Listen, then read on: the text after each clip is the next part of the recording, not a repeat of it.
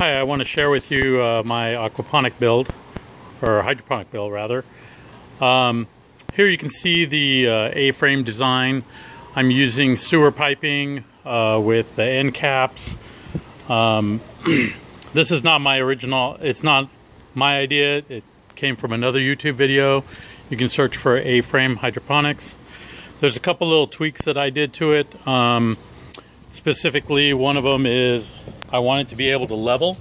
So there you can see I have a bolt going through to a on a piece of wood so I don't ruin my deck. And underneath it, I'm not sure if you can see, but there's a little nut that I just screw down into, and I can easily adjust it. As you can see, these two pipes on the bottom, they don't have any holes in them yet. Because this is new, I'm trying to see what the spacing requirements might be. You can see the top one here, we already have a few plants growing in them. There's 18 holes coming across the top pipe. I expect that to be my starter. The next pipe down has 13, and then the next one below that has 11. This is exactly duplicated, same quantity of numbers and everything, right on the other side. And here you can see that there is liquid and it's about half full. I did originally design this so on the end caps they're slightly off center so that I could adjust the flow, but what I found is I actually needed to glue them on because they would start to leak. So all these are glued on and sealed in that way. In terms of the tank, I'm using this I picked up at Costco. It's about a 27-gallon tank, and it basically just pumps up the nutrients through this hose down at the bottom here. It's coming out there, coming in here, and then it starts going up. And what I did was I did the run up first, and you'll see that, and then I have it tee off. The reason I have it tee off there to this valve here is because my thought originally was that I'd be able to connect the secondary system. The pump that I'm running in here is a 550 gallon per hour pump. So one of the things that I did was also I want to be able to relieve the pressure off the pump and also create some aeration, and I did this with this valve. So it comes back, tees off, and actually comes back into my tank and creates aeration for me. And I can control that as I need to. So one of the things is each pipe comes down, it just comes in and drains right into the bottom. You can see I didn't figure out a better way to do this. I just zip tied it.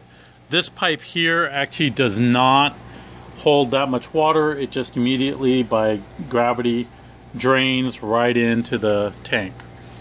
One of the things that you'll notice on that bottom pipe, if I show it to you here, is one end just has an end cap.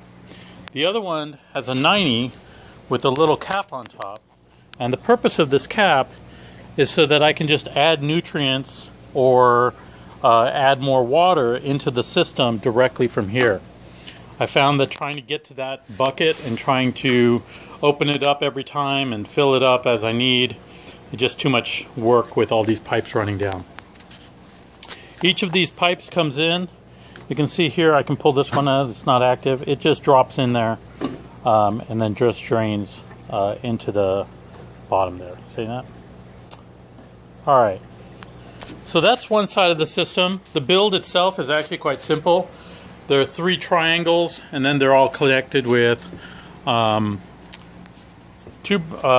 this is 2x3, not 2x4, running across. And then I have a little bracing in the center. The pipe here runs straight across on the top. You can see that how that is. I haven't cleaned up those extra hangers. Those hangers were actually quite amazing, and it took me a little while to figure them out. They're called J-hooks, and they're specifically for hanging pipe, and I found these at Lowe's, and I ended up getting the 4-inch J-hook pipes at Lowe's for $1 a piece, which I thought was a great deal. So it takes $3 to hang this, what comes out to about an $8 or $9 pipe without the end caps. These bulkhead fittings were from Amazon, and I found those in a 10-pack. And the 10-pack was the best deal. It ended up being about $2.50 each. They make a nice tight fitting. One of the things you'll notice, and I'll come here to the one that's not active, is I designed this so I could actually remove it. There's enough, because it's not a pressurized system here, it wasn't necessary to glue this in. So none of these are actually glued.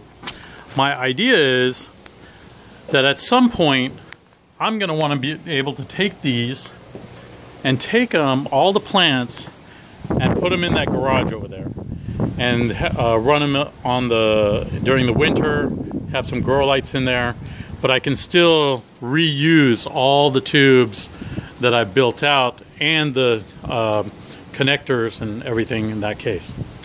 All right, so here, as the pipe comes across, you'll see it tees down. It goes to a drip connector that has 4 hoses on it. Make sure you buy the right hoses. I ended up buying a soaker hose, a 1/4-inch soaker emitter hose, and not realizing that that's what I was. I had to go back and replace it. This is just a straight pipe, 1/4-inch that goes in and just hangs in there. And if you look, once I pull this out, you'll see that it just continuously is always pumping water. This system does not turn on and off. It is always pumping water through here. Now, one of the advantages that I think about this system, and I'm hoping is going to be accurate, is that because there's always water in the tank there, and I'm not sure you can see it because it's dark, if I have a power failure, the roots are still going to be able to be moist and get to the water. I think that's my chicken over there trying to say hello. So that way the roots won't dry out, the plants won't dry out, everything will be good. So I have 3 of these. 1, 2, the other ones are not hooked up as I need them. Nice thing about these is they do have a cap on them, so when you're not using it, you just seal it off. The other nice thing is they actually have a flow rate adjuster on them, so that you can adjust the flow of how much water you want coming out of those pipes. Now, as you come down, you'll see that I actually connected up a valve here. Original idea was that this valve would just allow me to drain the system without having any complicated way to do it, and it would just drain into a bucket.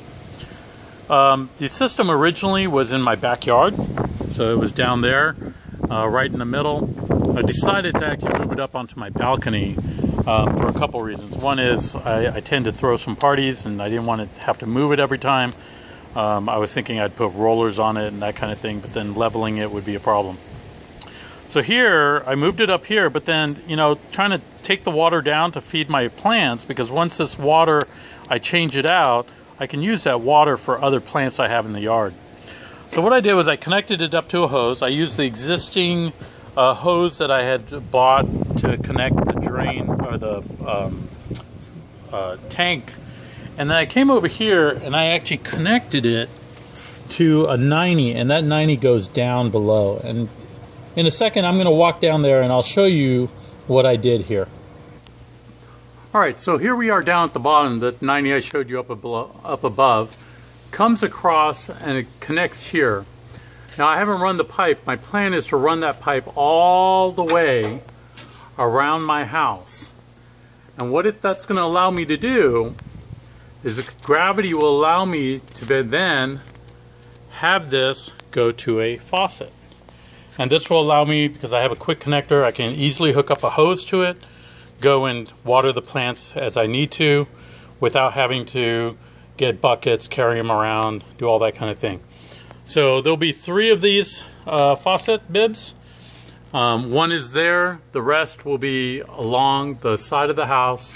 I'm going to go ahead and take it around the other corner, and then it will go around to the front of the house, and basically I'll have 3 spigots that I can pull water from at any time and grow them. So what did I use in terms of building out this system?